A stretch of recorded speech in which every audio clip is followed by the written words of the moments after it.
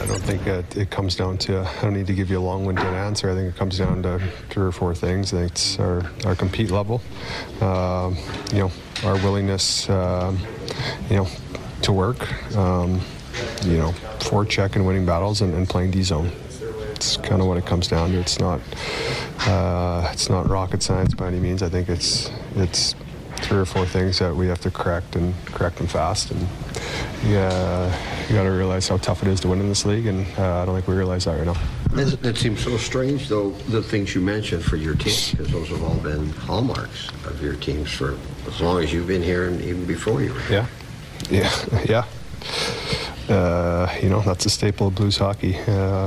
You know, come after them wave after wave, and you haven't seen much of that this year, so we have to, you know, correct it fast. Brayden, the lack of goal scoring, you guys are getting a ton of chances. I mean, is it purely just compete, or is it more than that?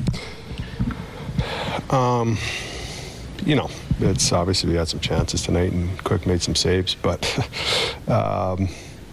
you know, obviously, I don't know if guys are gripping it. I'm sure we are. It's you know, you're in a 5-game skid now, and you know, most importantly, everyone knows winning comes first, and you know, us forwards, if we're not scoring, it only magnifies a little bit, but you know, that's when you have to dig down deep and grind through it. I think it was 2-0. You guys had a 3-0 there. I think you were on the ice for that, and they go down and score at the other end. How much of a turning point was that?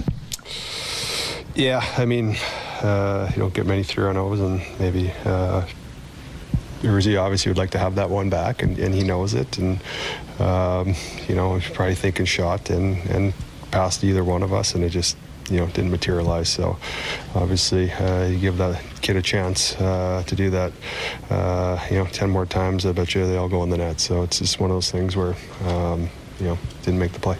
You think you guys are being hard enough to play against right now, just in terms of what the staple's been here for several years? No. Like, no.